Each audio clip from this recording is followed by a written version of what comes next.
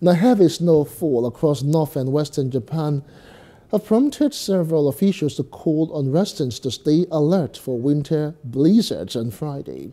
The snow that has continued along the Sea of Japan coast in northern and western areas in the country since December 17 has killed 8 people and injured dozens as of Friday morning, according to Japanese public broadcaster NHK.